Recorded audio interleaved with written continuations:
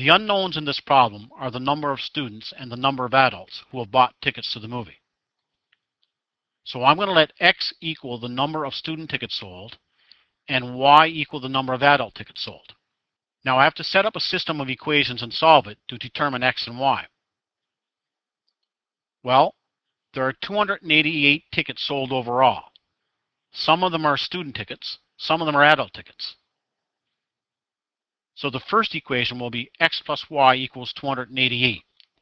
In other words, the number of students and the number of adults must add to 288. Now, because the cost of a student ticket is $8, I can represent the total cost of the number of student tickets sold as 8x, or 8 times x. In a similar fashion, since the cost of an adult ticket is $12, the total cost of the number of adult tickets sold can be represented by 12y, or 12 times y. Now, the total ticket receipts for the movie are $2,736. So the second equation will be 8x plus 12y equals 2,736. In other words, the total cost of the student tickets added to the total cost of the adult tickets will come to 2,736. So I have two equations and two variables. X plus y equals 288. I'll call that equation 1. 8x plus 12y equals 2,736. I'll call that equation 2. Now I could use either the elimination method or the substitution method to solve this system. Since the coefficients of the variables in the first equation are 1, I'm going to use the substitution method. So I'm going to focus first on equation number 1. X plus y equals 288. I'm going to solve for x. So I want to get x by itself on the left-hand side. To do that, I'm going to subtract y from the left-hand side. But if I subtract y from the left-hand side, I must also subtract y from the right-hand side.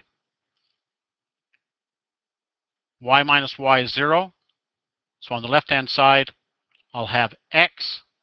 On the right-hand side, I'll have 288 minus y. So x equals 288 minus y. Now, I'm going to substitute the expression for x into equation 2 and solve for y. Well, equation 2 is 8x plus 12y equals 2,736. So where I see x, I'm going to replace it by 288 minus y. Now, the 8 will get multiplied by this piece, but the 8 will also get multiplied by this piece. So I'll get 2,304 minus 8y plus 12y equals 2,736. Now I've got light terms here. Minus 8y plus 12y is 4y. So I'll get 2,304 plus 4y equals 2,736. Now I want to get y by itself on the left-hand side. To do that, I'm going to subtract 2,304 from the left-hand side, but because I do it to the left-hand side, I must also subtract 2,304 from the right-hand side. 2,304 minus 2,304 will be 0. So on the left-hand side, I'll get 4y. On the right-hand side, 2,736 minus 2,304 is 432. So I get 4y equals 432. Now I want y by itself on the left-hand side. 4y means 4 times y. So to get y by itself, I'm going to divide the left-hand side by 4. But because I divide the left-hand side by 4, I must also divide the right-hand side by 4. 4 divided by 4 is 1. 1 times y will be just y on the left-hand side. 432 divided by 4 is 108 on the right-hand side, so I'll have y equals 108.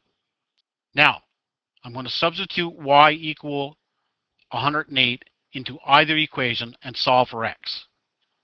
Well, I'm going to substitute y equals 108 into equation 1. So equation 1 was x plus y equals 288. So where I see y, I'm going to replace it by 108. So I get x plus 108 equals 288. I want to get x by itself on the left-hand side. So I'm going to subtract 108 from the left-hand side. But if I subtract 108 from the left-hand side, I must also subtract 108 from the right-hand side. 108 minus 108 is 0. So on the left-hand side, I'm going to have X. On the right-hand side, 288 subtract 108 is 180. So I get X equals 180. Therefore, 180 students and 108 adults bought tickets to the movie.